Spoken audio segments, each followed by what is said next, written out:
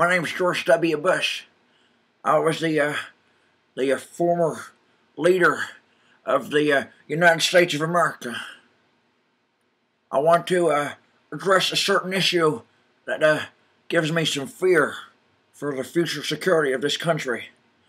Last night, Jesus came to me in a dream and he said that we need to liberate the Iranian people as well in what I'd like to call Persian carpet.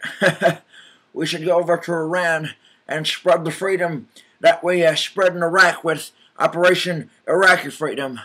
I intend to do this and to rid the United States of President Obama and to try to lobby Congress to get another term as a God-ordained president. If you could help me, I need your vote for a public option to bring Bush back.